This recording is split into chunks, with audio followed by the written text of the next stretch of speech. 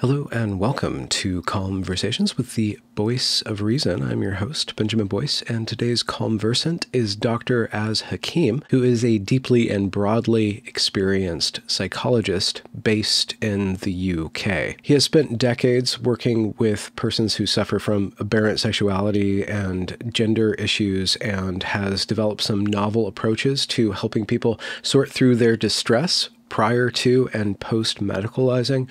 And in this conversation, we talk about his thoughts on gender as a trend within the medical system and also within culture, and the way that we can think about that beyond the culture war dynamics. Found him to be very entertaining, very fascinating, and all around a good guy. If you want to check out his works, he does have a book on detransition or on the gender craze more broadly, and he gets into the psychodynamics and the sociological influences of this topic, and all the links to all of his work are down there in the description. Without further ado, here is Dr. Hakeem.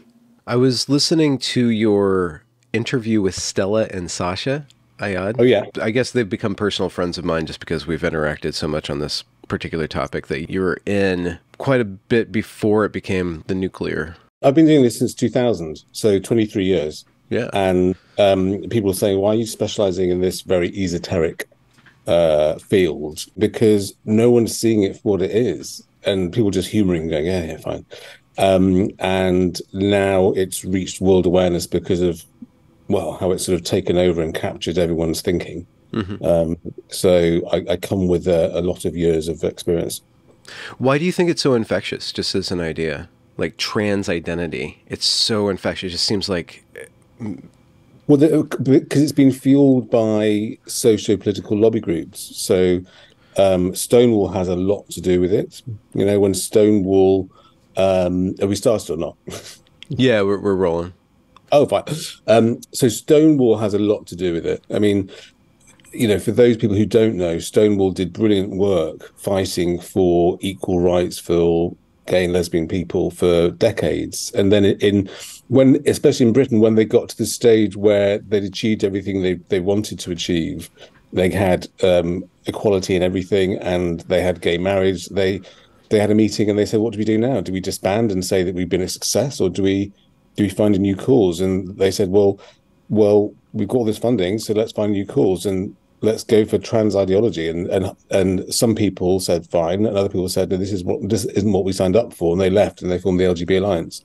Okay. And Stonewall have been on a mission to capture organizations, and it's a bit like a cuckoo syndrome, as in they've got in the nest of LGB and purport themselves to be about sexuality and gay rights, but actually it's like a Trojan horse. They're using that to fuel gender ideology, which is part of the whole social justice theory, new religion, the new cult. We all thought religion was dead. It's not. There's a new religion, and it's called social justice theory, and it's not based in reality. It's based on a belief system. Mm-hmm. And that's the new religion, which has captured everyone, and especially people under the age of a certain age, and all the young people. They're believers.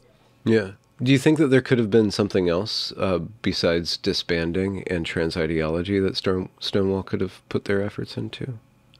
Well, I think they could have. I mean, there isn't much to fight for lesbian and gay rights, but I guess just internationally they could have done that. But that's not... absolutely, they could have gone to countries where it isn't. There isn't equality. They could have gone to the Middle East. They could have gone to the Far East. They could have gone to Africa. So they could have done that, but they chose to stay put and find a new cause. So I totally agree. They should have kept with the cause and gone further afield. Yeah, I interviewed a lawyer and their client who were suing some doctors or organizations for transitioning shapeshifters, her online name. She got transitioned, or she got transitioned due to, and part of the case is about internalized homophobia and how the trans ideology or the doctors who transitioned shape just didn't even look into the possibility of internalized homophobia. And in the conversation you had with Stella, you guys kind of hit on that, this kind of newfangled homophobia. And it just makes me wonder, is that like a persistent cultural and psychological phenomena, like this perception or this belief or this feeling that there's something wrong about homosexuality? If you look at the clinics where the transing of children has come from, for example, in GIDS, the Tavistock Child Gender Clinic, GIDS. So I trained and worked at the Tavistock and Portland clinics. I was there for 12 years. I was never part of GIDS. I was attached to GIDS for 2 years.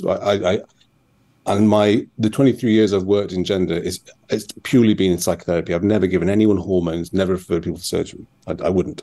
But when I sat in on GIDS, the very old-fashioned institutionalized homophobia, which is evident at the Tavistock. I mean, when I trained at the Tavistock, we had 2 terms of lectures on the pathology of homosexuality. Okay.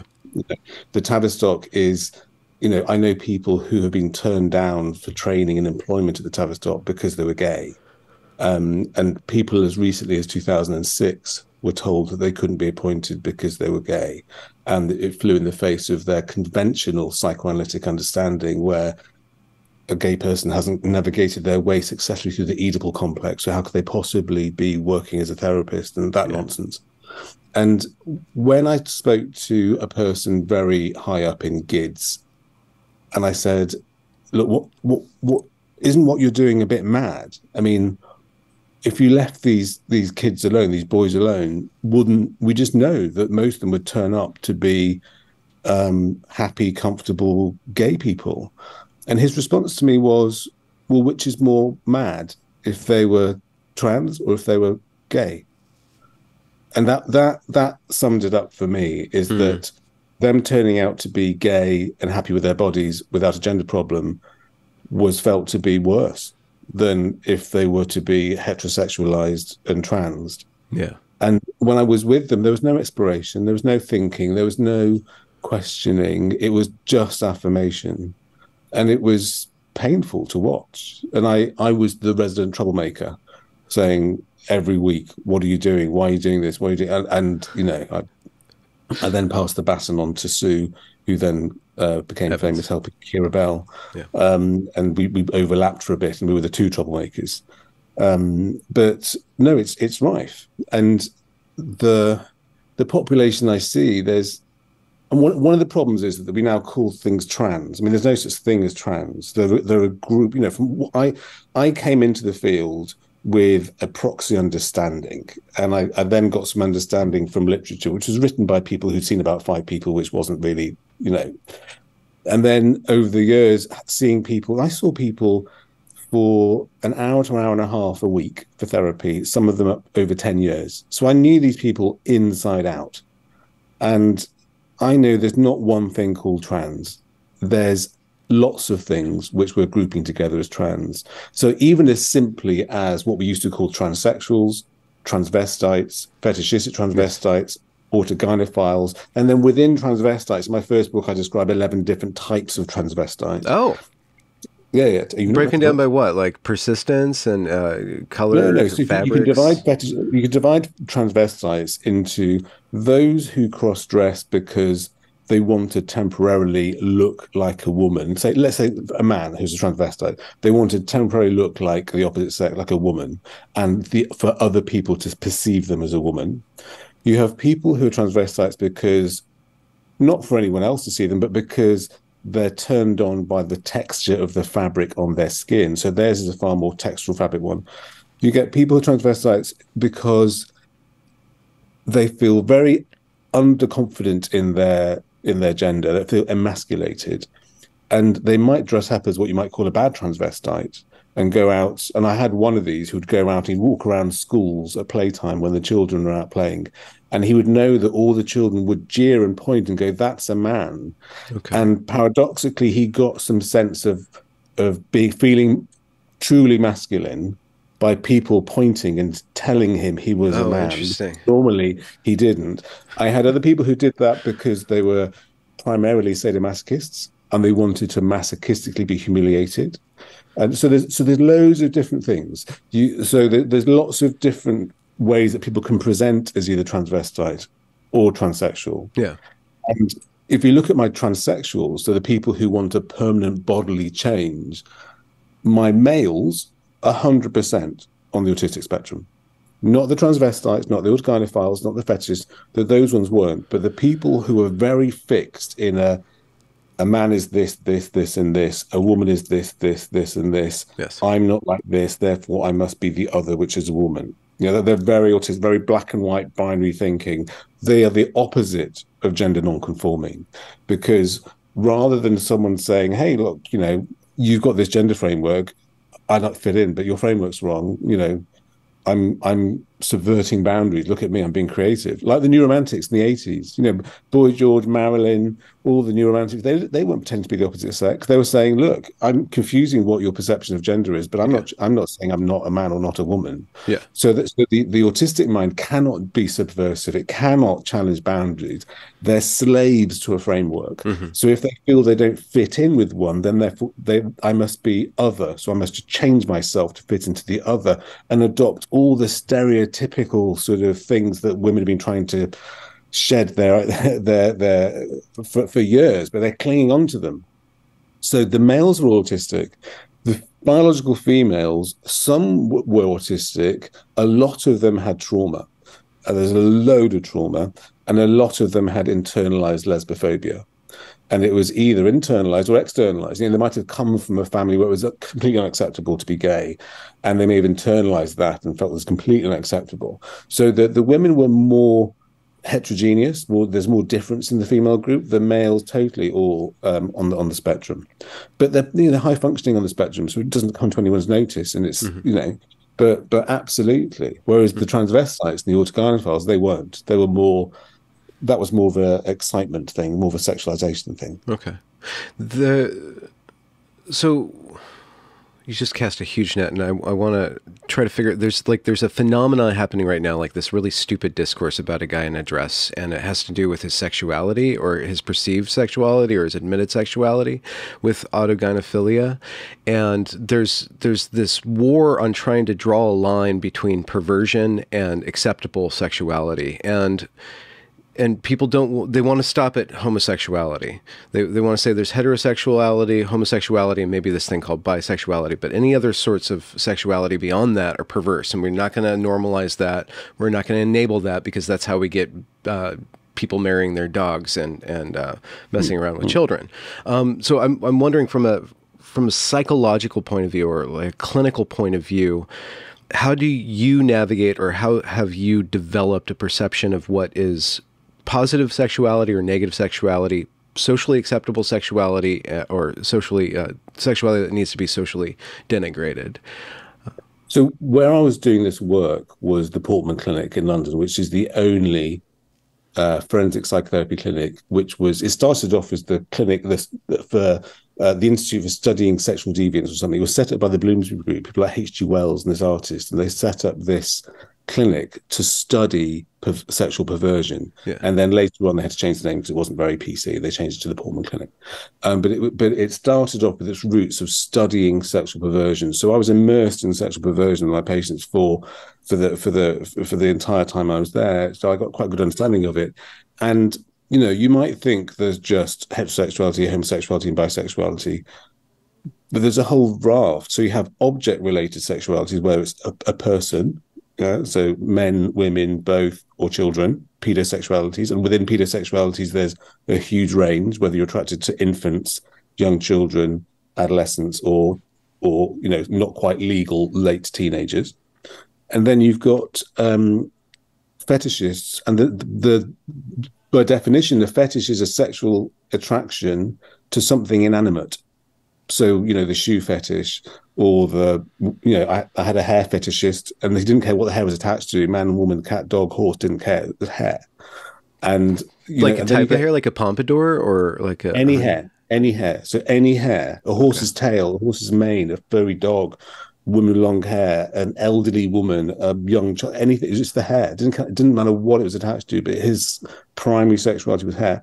I had people, we had the coprophilics where they were only turned on by shit, you know. Oh, okay. I thought you said copper for that'd be weird. No, copra, Rubbing Latin for pennies on their Greek body or something. Yeah. for shit. Yes. People who immerse themselves in baths of feces and then Yeah. orgasm. You had people who could only get turned on by having an MRI scan. And you get concept sexualities. So concept sexualities are not a thing, but a process. So you had people who, like sadomasochism. Pure sadomasochism is not about the person; it's the type of sadomasochistic relationship. And you had someone who with asphyxiation fetish. So it was all about asphyxiation, not particularly that bothered whether it was with someone or not. It was just about asphyxiation. So there's concept sexualities as well. And what I tended to see was that the really autistic transsexuals didn't really have a sexuality. They were asexual. Because it's very common in autism to be asexual, and people don't believe that that's the thing, but it is. And you talk to them about sexuality, and it's this icky, horrible. Oh, why do people want to do that? I'm not interested in it. Yeah. But if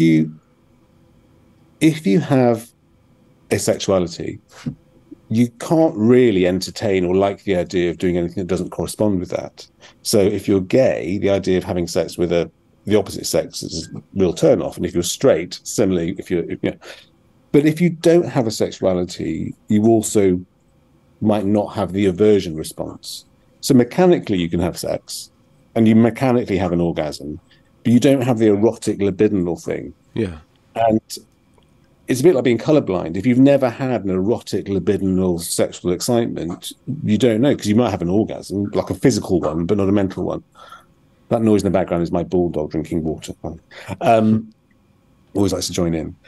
And what I tended to see was there were some transsexuals who might have been friends with someone of the opposite sex and had mechanical sex, and then when they trans, they had sex with another sex to make them heterosexual again. But it wasn't they changed sexuality; they never really had a sexuality. They were just being facilitative and going through the motions.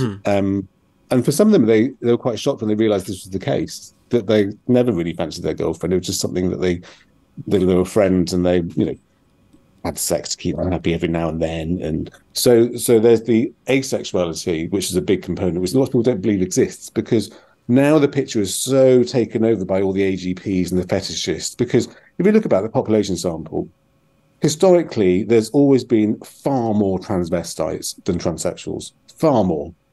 Nobody talks about transvestites now. They just talk about trans. So the population that we're talking about, trans, is way outnumbered by transvestites and autogynephiles than transsexuals. So all the people that you see online who are sort of, getting sexually excited about being in women's bathrooms and stuff, and they're all the fetishists. But because they're called trans, they have some sort of immunity to being noticed, called out, so rather than it being an unacceptable sexuality, it's now come under it's like being a diplomat where you don't get into trouble for anything. They're now trans, everything's fine.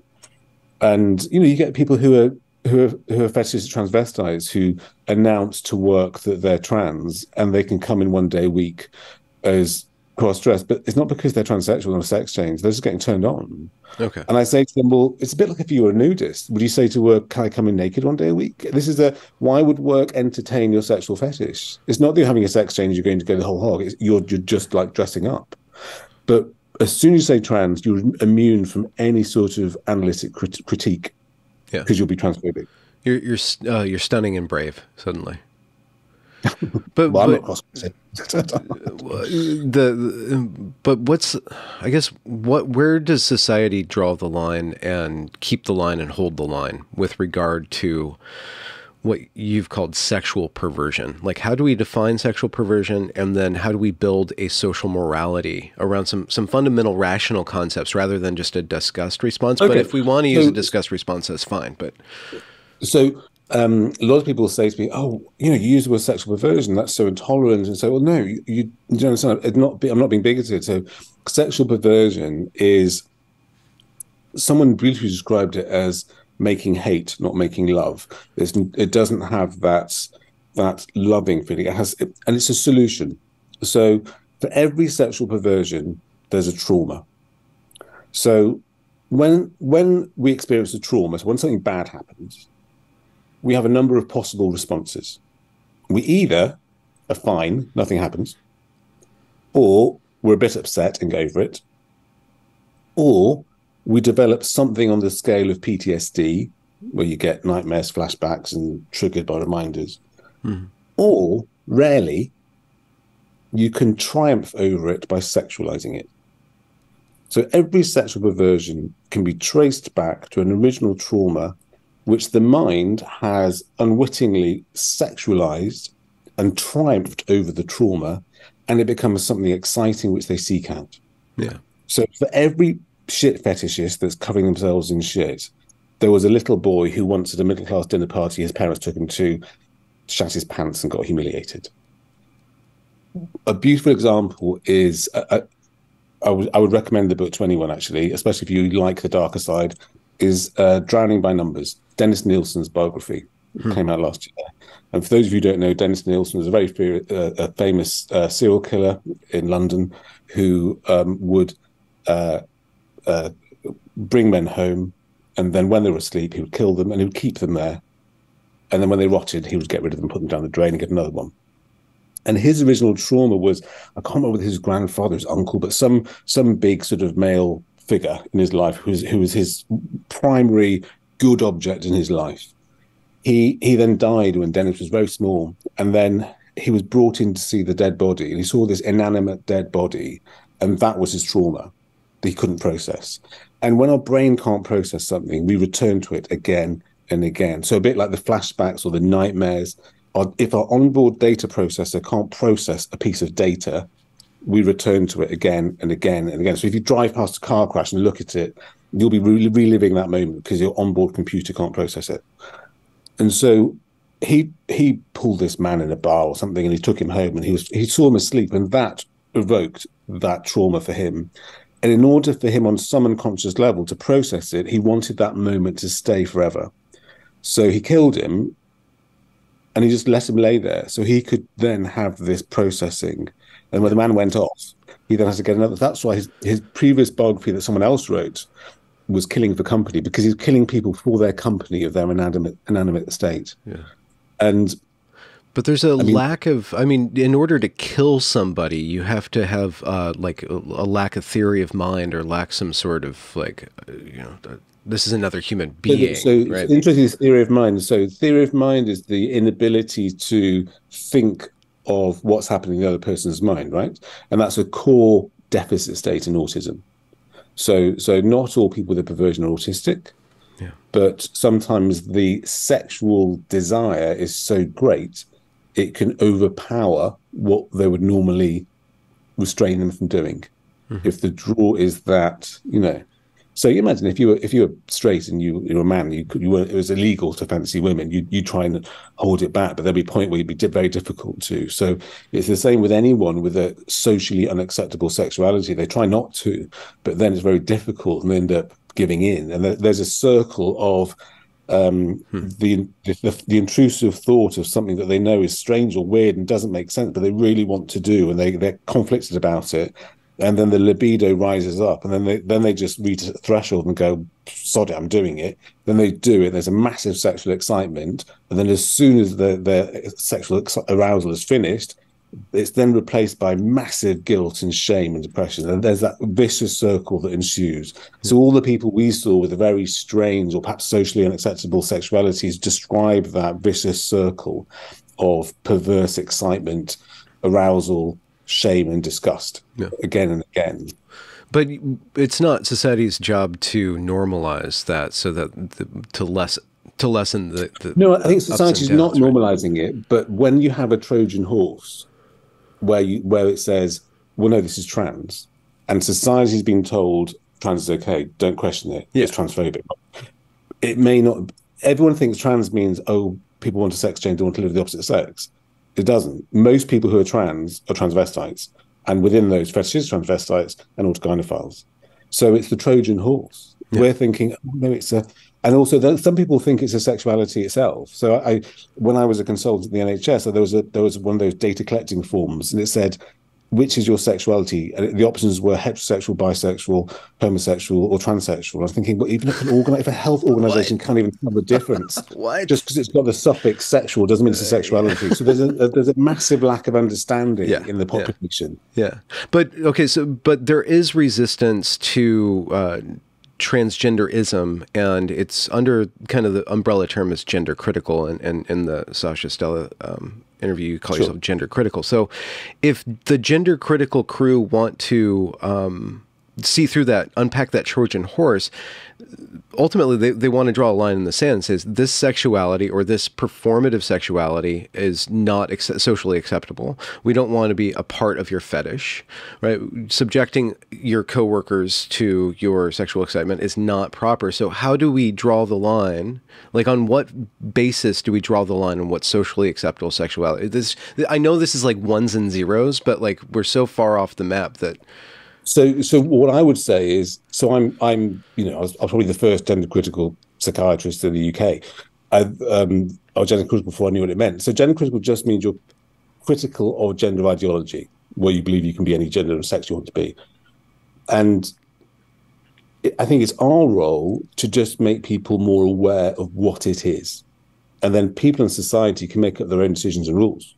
We're not there to legislate or say you should do this, that, this is right, this is wrong. We're not in the this is right or wrong game. We're in the this is what it really is. okay. And you, society, decide based on the complete data set we're giving you. You know, we're not legislators, we're not policemen, we're not society law enforcers. We just want people to understand what it is rather than being hoodwinked into thinking it's something that it's not. Yeah. But do you have no moral will, social moral will? Are you? I'm not a enforcer of, I have my own ethics and morals, Yeah. but I'm not there to decide on societies. I mean, I Yeah. think society can do that themselves. I think as long as they're given the raw data set and they know what it is, they can form their own decisions. Okay. But is there no, like, how do you know what a perversion is as opposed to like a sexuality or a sexual orientation? Like, is it So I the think intensity of I think it, that or? you have to take a really detailed assessment, for hours with someone and really have a full understanding of what's happening frame by frame in their mind at every point in association with arousal, all that sort of stuff. And then you see, well, is this something based on like a loving Okay. scenario? Is it a hateful scenario, like sadistic type of sexuality, like a sadomasochistic thing? Is it harmful? Is it harming anyone? Because there's lots of perversions which aren't harming anyone. If someone has a sexual fetish for you know for remote controls of televisions, then that's not going to harm anyone. Let them, that might be a perversion, but it's not harming anyone. So there's got to be an assessment of harm and risk. And if it's something really aberrant, really perverse that's not harming anyone, that's fine. People can do what they want. The main concern is whether it harms anyone. Mm-hmm. And but you'd work out A, whether it's a perversion, B, whether it's harmful and causing any risk to anyone. Mm-hmm. So obviously, if someone's like really turned on by the idea of with the pedosexuality, that's a huge concern. If someone's really turned on by traffic cones, that's not a problem. Yeah. Well, as long as they don't take it on the road, I guess. Well, I mean, is it harming anyone? I suppose I it's don't want to see that. Talk about PTSD drive-bys, but it might be their private road that they've got in the back of their house that no one can see. Yeah, the driveway so behind gate. So your book behind you, to switch gears just a bit, is my D-trans. book. So it's called D-trans. It's not just about detransition. This is the book that you need to read where you will win every argument at a dinner party if you're with someone woke. So this is like the gender critical Bible, I'd say. So this is my 23 years of deconstructing gender ideology and saying what it is. A lot of it is about the people for whom had a sex change and they changed their mind, the detransitioners. And there's the life stories in their own words of their experience and their experience of going from gender confused to, oh, I'm trans euphoria, and then shit, it was a mistake. And where the hell am I now? What can I do? They're their stories. Yeah. I've got stories from parents of people. I've got sisters, and I've got support groups. I've got information, but my bits are how did we get here? What is trans? What is gender identity? How do we get there? And is it what you think it is, or what is it really? Yeah. So this is the gender critical everything you need to know. Yeah. And it's very readable. Yeah. And Amazon. It'll be linked in the description. I don't have a copy yet. It's on the way, but I'm looking forward to reading it. But so when I asked you why it was so infectious, like gender ideology, you said Stonewall because it's been pushed by activists, and we can't underestimate. I mean, you can't ignore that activists have had a very powerful lever, and that's how, like in America, all of our major medical associations, professional associations are like bending the knee to that, because there's this activist pressure. There's this conflation of civil rights with trans rights, right? Have you noticed? I don't know about in the US, but in the UK, all mainstream media have erased the term gay. I mean, I'm not really a fan of the term gay. Wait, what? Homosexual. Have erased the term gay. Really? So I've always preferred the term homosexual. I think if heterosexual and bisexual are fine, why can't homosexual be fine? I think we should work towards destigmatizing homosexual and get it back up there with heterosexual. But okay, if you're going to use gay, that's fine. So no mainstream media, TV, radio, press, use the word gay. Now they just use the term LGBTQ person. Mm-hmm. Which is it's a bit like not saying someone's African or Indian or Chinese, just calling them foreigners. BIPOC. You know, it's just like grouping all these people together. No one's asked me whether I want to be lumped in with the Q's and the T's and the I's. It's frankly insulting. But someone from somewhere like Stonewall has told them, no, this is what you need to call them now. And there's this sort of overall. So you will not find, if you watch the BBC, ITV, Channel 4, you will not find anyone being referred to as gay. They are always LGBTQ people. Yeah. And then also, well, there's a lot of true believers, right? If you look into schools, I was looking at your book today on Amazon, and it gave me a recommendation for Not Him or Her, like a parent's guide to the non-binary child, right? There's something fascinating. So with children, so I've got a book in the chapter on ROGD, so rapid onset gender dysphoria. Yeah. So, I know, and hopefully everyone out there knows, there's been a massive increase in kids who suddenly say they're non-binary or trans. Yeah. So wonderful book by Abigail Shrier, who's written a lovely blurb for my book. Oh, nice. Her wonderful book, Irreversible Damage, accounts talks about the massive 8,000-fold increase in girls. Why is that? Either there's some sort of pandemic like COVID, where kids are just catching gender dysphoria left, right, and center. Yeah, something in the water. Or it's a social contagion. And what I say is, it's nothing medical at all. It's a youth subculture. So we've always had youth subcultures since the war. Ever since the Second World War, you've had rockabillys, you've had mods, you've had punks, you've had goths, you've had whatever it was, and I was a goth. Once a goth, always a goth. Still got the. Yeah, I was going to ask about that. I wanted to get into the frame by frame, like what trauma led you to idolize and the skull. Well, for example, so when I was at my very nice, lovely, comfortable boarding school in North Wales, where it was all very sort of, very nice. And then Jenny turned up with her backcombed hair and a purple lipstick, and we're going, oh my God, you're so cool. What are you? And she's like a goth. And within 2 weeks, the whole of this lovely, respectable public school in North Wales were goths. And we're all goths. And now, if someone turns up at school looking like Jenny, and they say, what are you? They go, I'm non-binary trans. The whole school are non-binary trans. They're not really. Yeah. It's the new goth. Mm-hmm. And what someone in the music industry said to me was that youth subculture was always focused in music. So if you're Generation X and older, like I'm Generation X, your identity as a teenager was in the music. So we had all the cussings out of the magazines and all over our books and folders and posters and listening. Yeah. That was our frame of reference. But then for Gen Z, who are the social media generation, music is just music now. Your identity is in your social media profiles. Everything is content. So, Yeah. And you are social content too. media Yeah. have replaced the function of music.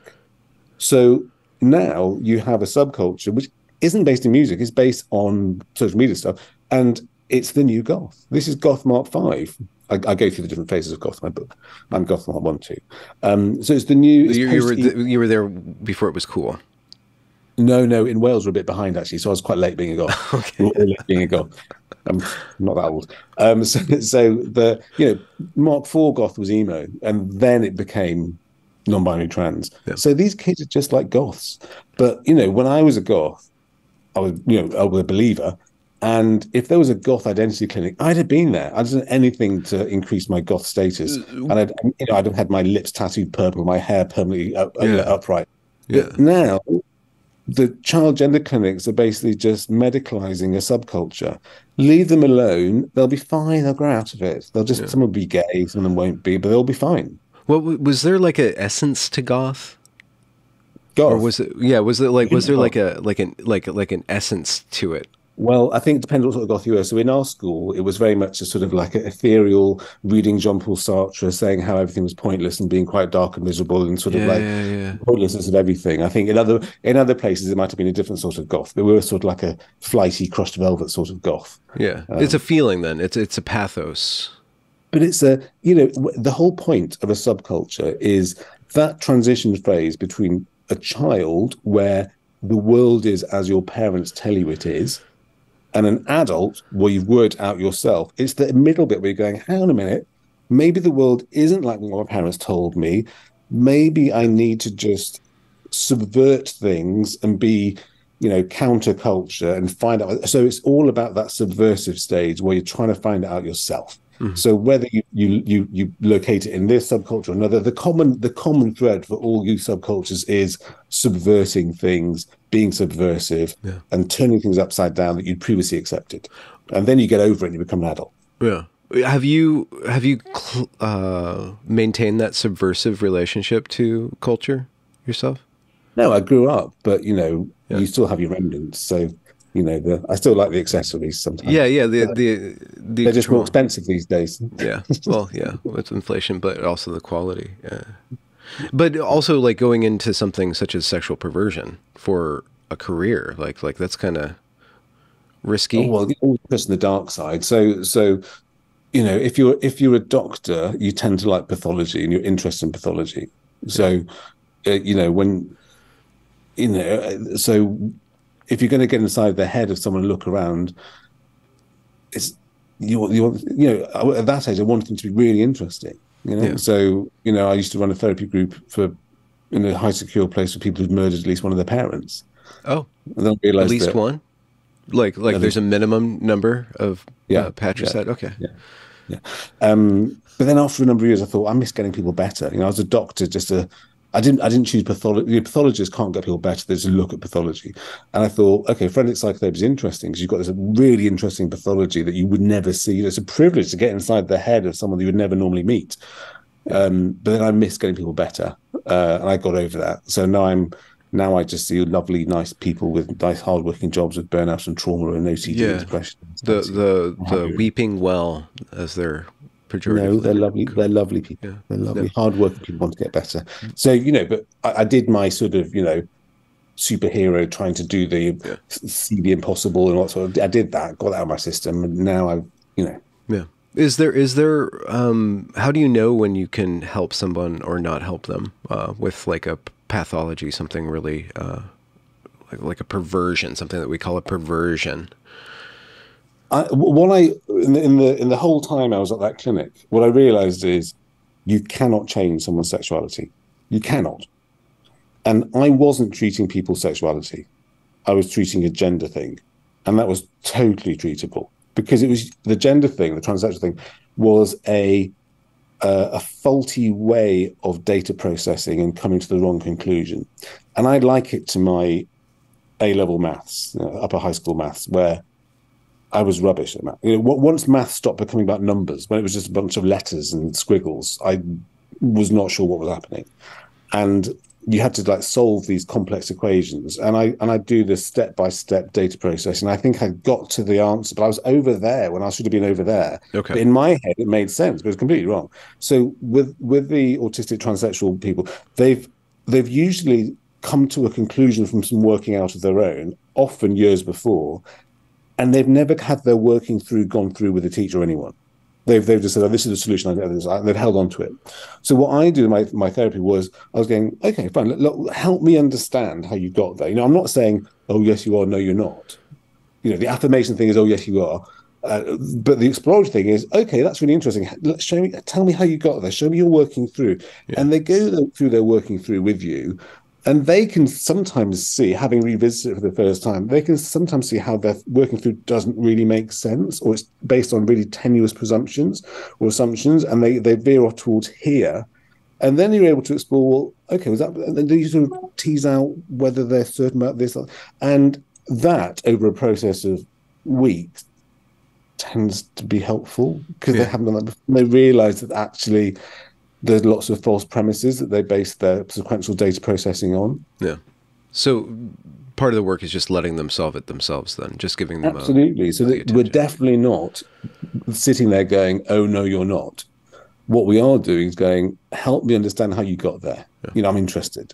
Yeah. And they show you. And then, and what I found really good is I'm trained in both individual and group analytic therapy. And I started being an individual setting. What I found was that the very black and white binary brain of the trans person was manifest in the one-to-one situation. So it was like, it turned into like, yes, you are, no, you're not type situation. So then I put them in a group. And I had two groups. I started off, I had one group of post-op regretters, which is a very miserable, melancholic, hopeless group. I had one group of pre-op people who are idealizing this fantasized solution would be wonderful. So I put them together, I mixed them together, and I had mixed groups, pre-op, post-op, regretters, autogynophiles, transvestites.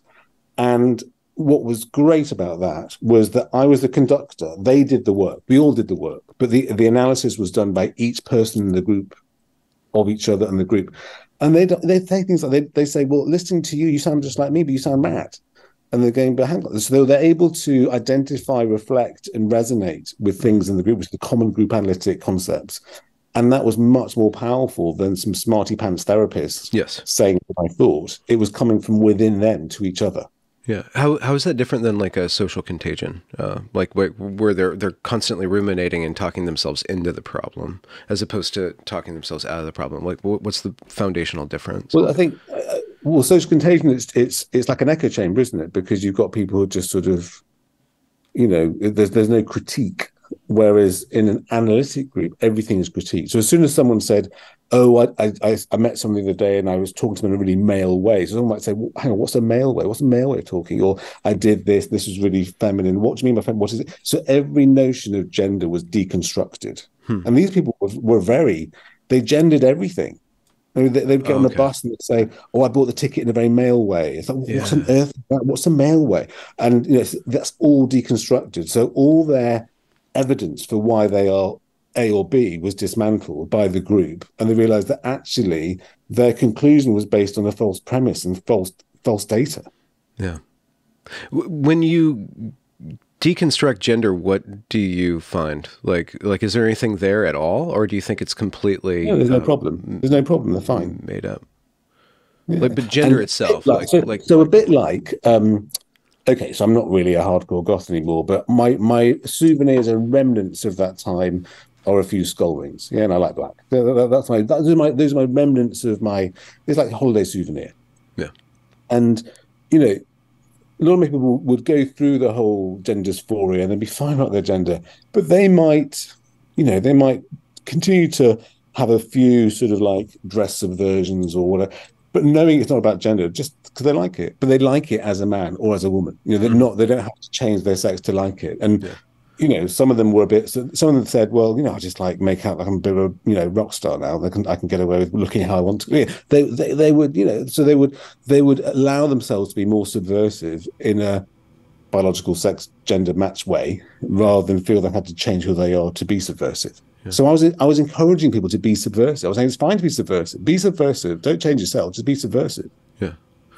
Why did, I guess, like what you were just talking about the just gendering every single thing like that, I guess to somebody who would be kind of on the autistic spectrum, once you adopt a framework, then you're always breaking everything down and you're just doing this calculation, male, female. And so it's almost like a kind of obsessive compulsive disorder. It's just gone off.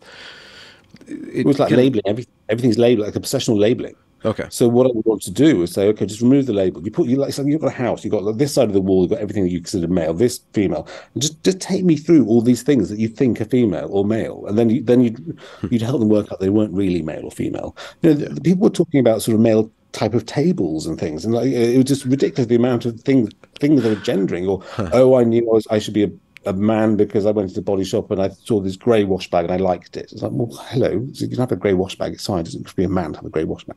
So there's all this micro evidence that they were building up, but none of it was real evidence. And once you break all that down, they realize that they could actually be whatever they want to be without changing their bodies. Yeah. Well, and if they have changed their bodies, then what kind of tools for the regretters, the sisters? Because going through that process is pretty. Yeah, intense. So some of my colleagues would say, well, why are you seeing people who are regressors? Because there's nothing you can do. You can't go back. And I said, well, if you had someone who'd lost their genitals through cancer or lost a husband through death, you can't change those things. Would you not give them therapy? So there's a mourning type process. So it's more like grief work and helping someone who's bereaved or had a loss who can never get something back and helping them with that therapeutically and rebuild and accept things. And so even though they may be very body centric, we as therapists don't have to be body centric. Just because they've got no genitals doesn't mean they can't have therapy. They're still thinking and feeling, and as a therapist we can still help them think and feel and try and help them with the loss that they've gone through. And it was really useful having the regretters with the idealization people, because they say, look, I was you once. I sounded just like you. I would not listen to anyone else. But this is what's happened now. And I was just like you. And it's sometimes a shock to them because the only information they get is very one way. And it's very, this is the solution. You'll be fine. It'll be great. Look how great it is. And especially on social media. So they're faced with something far more gritty and real and not in keeping with the manifesto that they've been given. Mm-hmm. What is the general tenets of grief therapy or dealing with loss?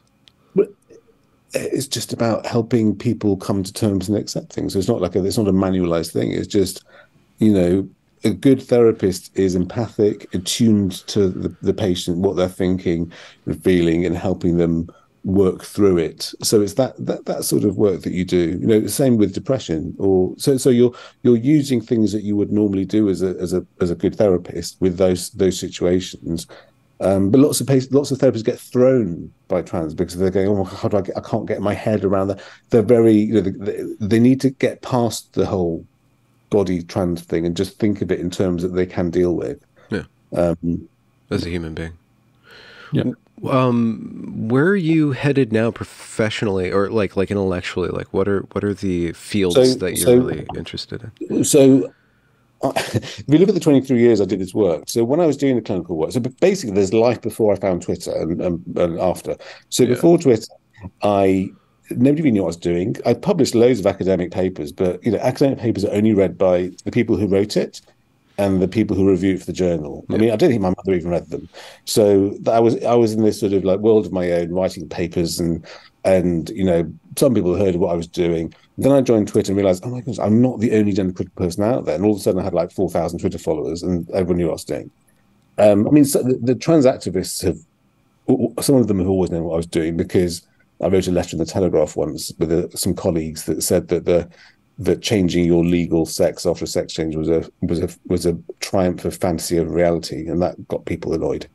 So they knew about me then, and they tried to cancel conferences and stuff. But I was pretty much under the radar. But now I'm on the top 10 kill list of gender people. So really, they're rolling, and yeah. Oh. So now I don't see any gender people now. I've seen enough of them. I did it for a long time, and I saw a lot of them, and I saw them every week for 10 years. I've done that. So now I do things like this. I talk about it. I think I'm more useful now talking to people about it and helping them understand more about it, writing books on it, Yeah. rather than, you know, books for everyone to read, not just a paper for me to read. Yeah. You know, accessible, being accessible, going on podcast, doing interviews. So that's the gender stuff I do. The clinical work with gender is I see parents. So I see parents of people, and I'm helping them, you know, try and sort of get their head around it. Yeah. But it's a very small part of my work. So now most of my work is with, you know, nice, hardworking people who are depressed, anxious, OCD, trauma, Yeah. ADHD, that sort of thing. Yeah. But the gender work I continue to do is more of a teaching educational stuff. Yeah. Is there an arc? Do you see an arc to the gender madness or gender ideology? How it's going to unfold? So there's two factors. So the unhelpful factor is that in Britain, and I don't know, probably in America, definitely in Canada, there's this push to ban exploratory therapy under the premise that it's conversion therapy. So what people want is only affirmation therapy. And what I've said is affirmation therapy is not therapy. No, it's not therapy. So, you know, if you had a child who suddenly said, oh, I think I'm a boy or a girl, what you would really hope is that somewhere, someone clinical will sit with that person and say, really, why? How did you come to that? Banning anything other than affirmation therapy would make that illegal. So therapists, and myself included, don't want to go anywhere near gender now because we're just setting ourselves up for legal cases, you know, accusing us of being conversion therapists when we're not. We're just exploratory therapists. Affirmation, as soon as you start saying to someone, oh, yes, you're right, you're born in the wrong body, that's grooming. That's colluding and grooming. If as a psychiatrist, I have a patient who's anorexic and really thin and believes they really should be thinner, I don't affirm them. I think, well, no, you're unwell. You believe you should be thinner, but I think that would be, you know. So if I have a depressed person who believes they really should be dead, I don't affirm that, you know. So we're used to challenging belief states in psychiatry, yet trans is this, you know, don't touch me, don't touch that card. Yeah. Is that sustainable? The bad thing, well, you'll be hard pushed to find therapists now who'll go anywhere near someone with gender. The only people that will the affirmation grooming type approaches. So that's the bad thing. The good thing is it's getting so nonsensical that everyone's peaking. You know, I was talking to a parent whose daughter is being trans by the school against the parents' wishes. So she's being affirmed as a boy, and the parents saying, please don't do that, she's not a boy. They go, no, we have to. And she said, well, the only consolation is in school, she's sitting next to someone who's being affirmed as a pterodactyl on one side and someone being affirmed as a cat on the other side. I mean, that's how nonsensical it's getting. We're having teachers and lecturers going on courses to be trained on how to deal with people identifying as cat gender. We've got schools giving litter trays to pupils to go to the toilet in. I'm really hoping they give them cat food rather than normal food. You know, that's so, you know, a biology teacher can collude with an idea with a child that they're an extinct animal. I mean, that's how nonsensical we're getting. But the good thing is it's so nonsensical that more people are peaking going, this is madness. Yeah. Okay. But yeah, I guess it's still a long push. If there's still, is it really the case that any exploratory therapy is now conversion therapy in your country? No, but in this very black and white way, they're saying if it's not affirmation, it's conversion. There's no other option. So is that encoded in law, or is that just kind of where it's going? No, we've managed to push back because I think that, you know, the politicians know it's mad, but they're lobbied so much by people like Stonewall and Mermaids. Yeah. And you know, you get these politicians who are really misinformed, holding up posters going ban conversion therapy, and thinking, you don't really know what you're talking about. Was there, I know this is kind of peeking into controversial or, you know, confidentiality problems, but was there like a really fun case that you had that was not like totally disgusting or disturbing, but just something like really wackadoodle? I can't reach any confidentiality, but one funny moment was when I had a patient who would come with a MP3 recorder, before iPhones, around his neck, And I saw him for a few years, and he was both. At the start, he was convinced he was a woman, and then I'm sure. Then by the end of it, he was fine. He was like, "Actually, And I said to him all the time, I said, why are you wearing a record? He said, "Well, I have to remember every word you said." I said, "Look, honestly, you remember. Everyone remembers what happens in therapy. If you don't," and then he stopped wearing it, and I said, "Hey, you've forgotten your record." He said, "No, I think you were right because I do actually remember what you say." I said, "Oh, right." And he said, and then he went ashen white. And then I said, "What was wrong?" He said, "I sold it on eBay and I didn't wipe it." So he sold 3 years of gender exploratory therapy Oh no. and just That's, collecting on eBay. that's just floating out there somewhere. It's going to pop up. Yeah, Wow. yeah. Great. I don't think So, it was that interesting. I delete it. I don't know. It's probably, if he remembered it, it's probably pretty interesting.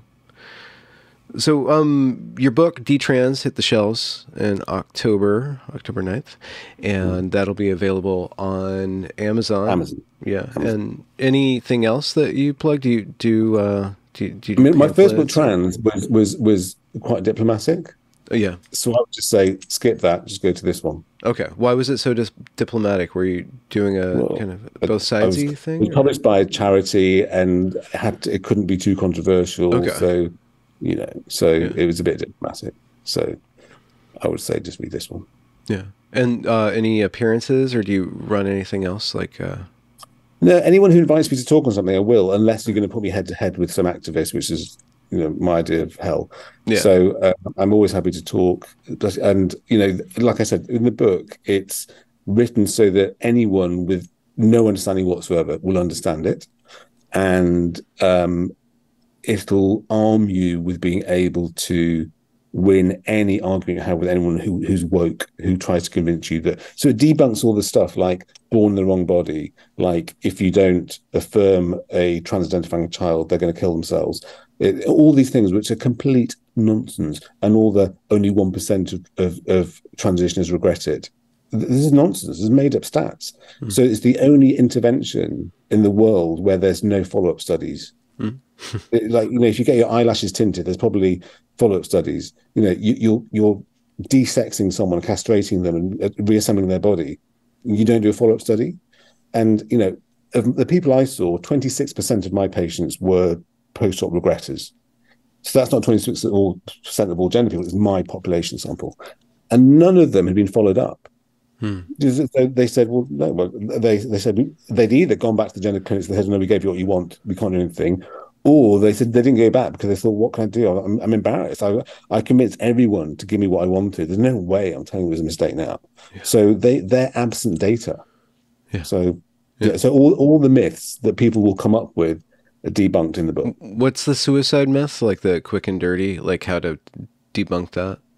So there's no follow-up studies, so we don't know what the suicide rate is if you do or don't affirm someone. What we do know is that there's a massively high suicide rate in trans people anyway, and detransitioners. So it's not that you're preventing anything suicidal happening by not affirming them. Mm-hmm. It's just this population. But there's massive comorbidity with other conditions, trauma, autism, emotionally unstable personality disorder, all these other things which come with their own risks. So, someone identifying as trans doesn't mean they don't have any other conditions. They will probably have other serious psychopathology. Yeah. And it's that's the problem. So treat that. Yeah. And the danger is as soon as you say someone's trans, you exempt them from any treatment of any other mental health problem. Yeah. And that's part of the reason that these lawsuits are coming up, because it's just malpractice. Absolutely, about time. Yeah. Well, doctor, thank you very much for your evening. It was great to hang out with you. Thank you for having me. I hope your dog is well hydrated, and that you guys going to go on a run now. He's an English bulldog. They don't move. Oh, they don't. They just kind of sit there and eat children. Yeah. If you drag them out of the house, they'll walk to the car and plant their feet down. That's they cool. don't like walking. He's like me. I hate exercise, so I lift heavy objects, but I don't do cardio. He's like he's like me. He doesn't do cardio. Yeah. Well, hopefully he'll get to be lifted by you as your he's 35 kilograms. Yeah, like benching. Yeah, awesome. Thanks a lot. All right. Well, thank you very much. Yeah, it was a pleasure. Get the book. Yeah, get the book. Yeah, get the book, and links are in the description. Boom. Thank you.